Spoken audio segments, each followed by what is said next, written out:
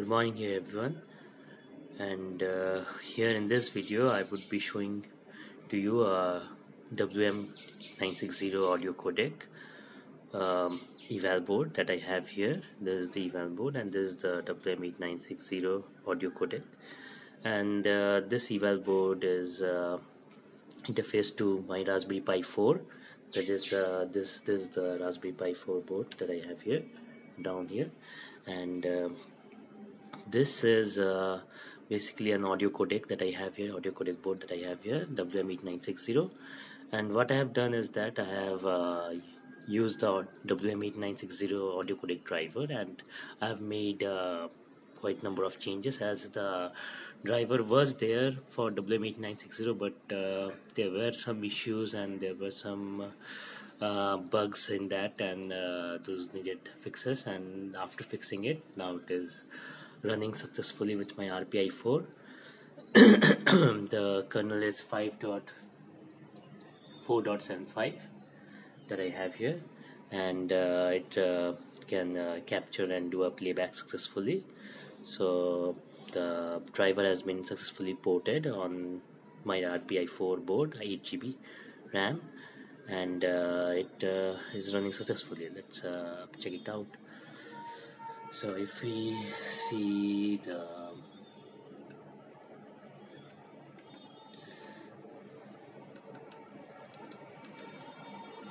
just check the capture the playback devices. So it shows actually card 0, the sound card 0, device 0, and similarly record.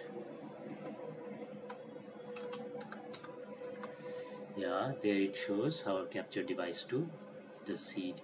It's the manufacturer, I guess. And now some playback. Let's try some playback. So my speaker is on. So what I have done is that I have routed the headphone out from this board and connected to my JBL Go2 speaker. And if we try some audio playback, then yeah, let's start.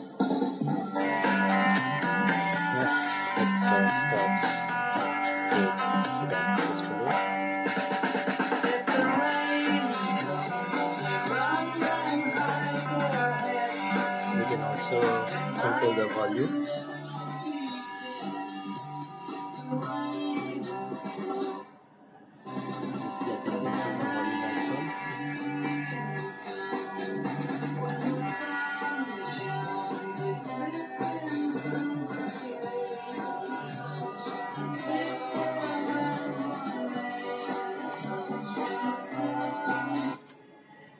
So now let's check the record.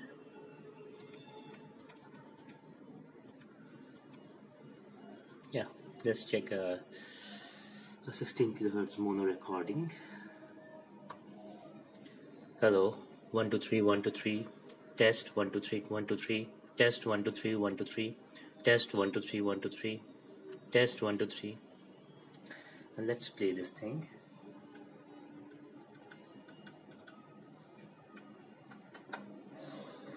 Hello, 1 2 3 1 2 3, test 1 2 3 1 2 3, test 1 2 3 1 2 3, test 1 2 3 1 2 3, test.